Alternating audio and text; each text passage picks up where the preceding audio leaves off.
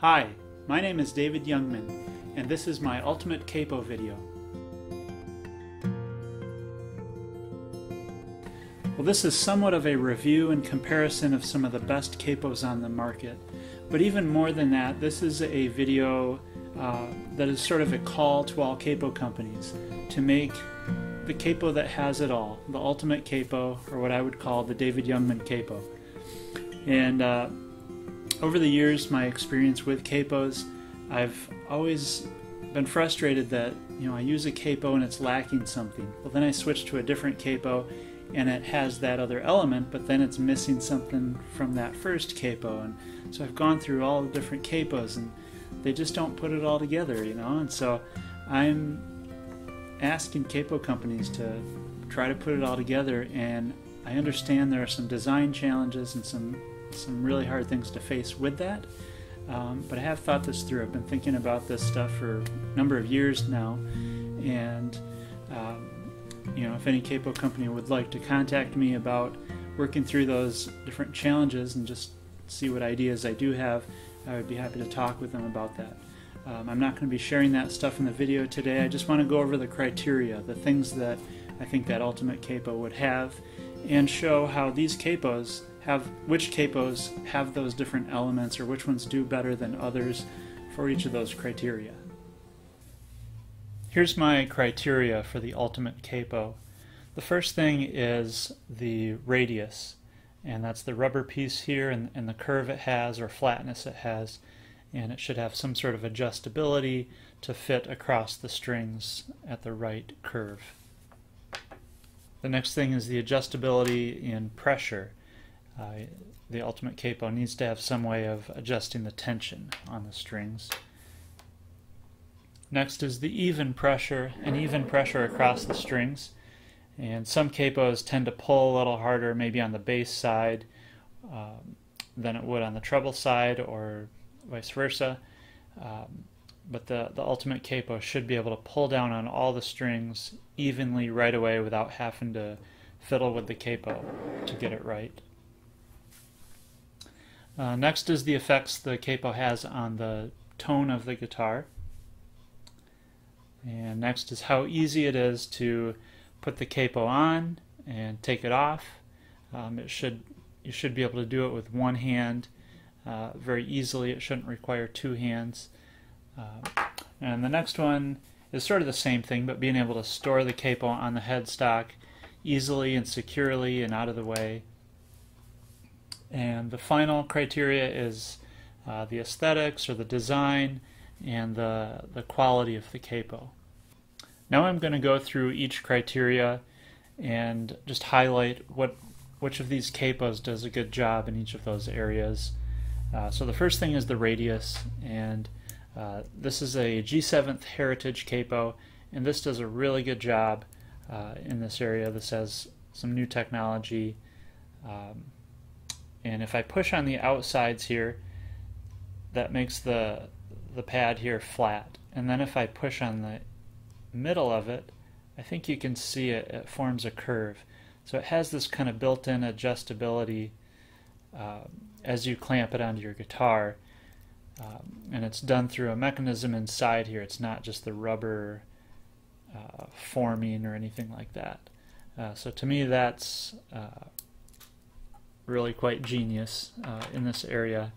The Thalia Capo does have different inserts that you can put in here for different radiuses, but if you're switching between guitars, that could be an issue. I know the Shub Capo, they have information on their website about how the rubber just kind of forms to the radius of the guitar, so it does fit all of them, but I think it can, because this is softer, it can cause a little bit more of a muted effect to the tone. Next is the adjustability of pressure, and basically anything with a knob on it is, to me, about the best. And there's the Elliott Capo. This one's pretty cool because it's the clamping action. This is a Diodario tritone, but I like that it has that adjustable tension. The Page Capos have it. The G7th, this is the Performance 2. It's adjustable. You push it, and wherever you leave off applying pressure, it'll latch at that spot, and then to unlatch it, you push this little trigger here, and then it unlatches. So it's adjustable, but it just doesn't quite have the fine tuning as a knob does. Next would be the even pressure across the strings, and that's going to be any of these ones with the U shape. They're just going to be the easiest to get that.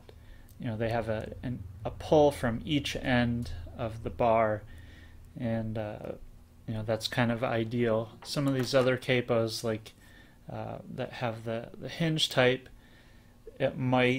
you might place it a little wrong on the neck, and it can be kind of tense here, and it might not have applied the right pressure on this end, and you might have to twist it a little bit. The next criteria is the tone, and I found the G7th Performance 2 capo to have a really good tone. I tried it on different guitars, and it just always seemed to have a nice fullness and clearness, and bring out a resonance in the guitar. It was kind of the one, without even trying to do tone tests, it was the one I just kept wanting to pick up to put on my guitars. The Thalia Capo also had a really nice tone to it. They do have different inserts. I think this one's a rubber one, and they do have like a Teflon that makes this a little harder and causes it to be maybe brighter and clearer, but you might lose some of that bodied tone. But some of the other capos were pretty good. They were a little more muted, and some of them had a nice brightness, but then they lost some of that body and fullness.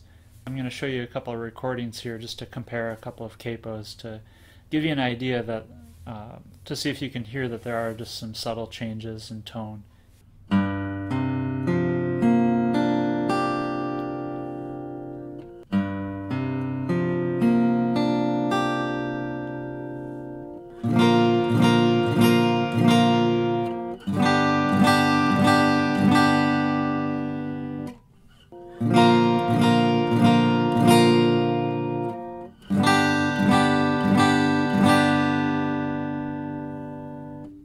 Next is how easy it is to put the capo on or take it off or move it around the neck.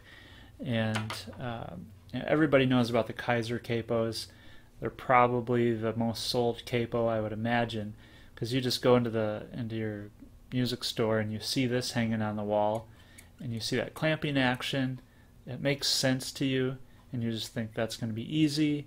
And so that's the one you pick up. Some of the other ones, you might look at it and you're not sure right away how it works, so you're going to kind of gravitate towards that thing that looks the easiest to you, and it is easy. Also the Diodario tritone, really easy one-hand action, and to me, you know, I love that for performance. It's less distracting. So anyone that works like that, and especially when they have good handles in the right position that you can grab, really helps. Next is how easy it is to store any of these capos on the headstock.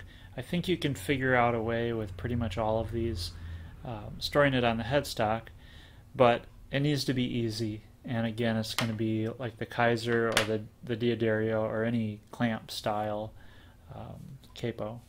The last criteria is the design, the aesthetics, and the quality of the capo.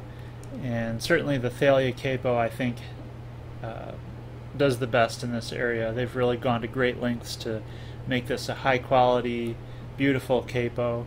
You can get it in a lot of different options. There's, I think, 3 different metal finishes that you can get, and then you can choose lots of different veneers, wood veneers and pearl, and different types of things in there to really customize it to your style.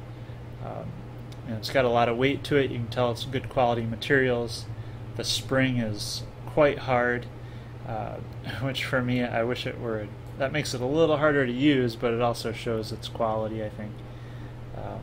So just a really nice capo there. I do want to point out the Elliott capo. These are really nice capos. I think they run like $100 to $200. They kind of go in that range depending on some of the things you have done to it. But this one, it's all stainless steel. They do engravings on here, This one has Walnut Valley engraved on it. I won this at the Walnut Valley Festival. It's got a nice tracking mechanism here for the adjusting the tension, and then also the push button here I think is really nice. Just makes it really easy to use, putting that on and taking it off. And then the other one I really like is the G7th Heritage Capo, and this one I like with kind of compared to the other U style. I feel like the supports here, the U-shaped thing, I like the little bit of heft to it, and I like that they've got it all lined with the rubber inside, even on the inside of the curves here, just so you don't mark up your guitar. I like this larger knob a lot. That just it feels really good, makes it really easy to use. They also do, I don't think it's an engraving, I think it's kind of a printing, but when they sent this to me they printed my name on it, which is really nice of them. I don't know if you can see that with the glare. But anyway, just a really nice capo, and I think a lot of that stuff shows how much the company believes in their product and wants to inspire players. To me, when I have products that are just built really well, it inspires me in my own work and in my playing and composing.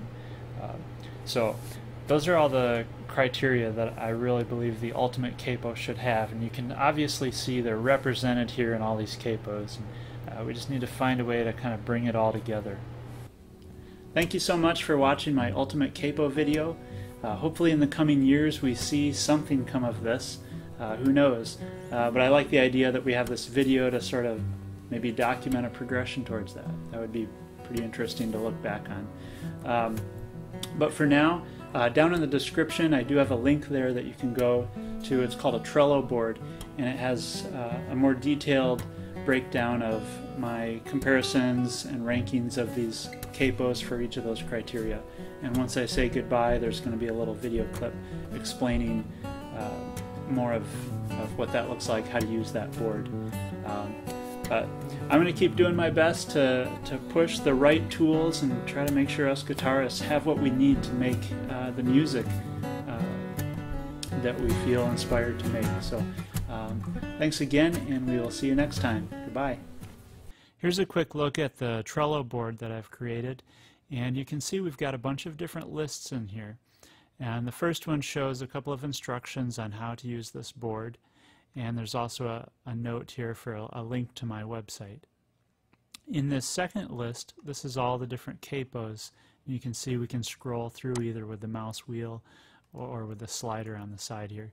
And you can click on each of these and there will be a link inside that would take you to the manufacturer's website and right to the page with that particular capo for more details.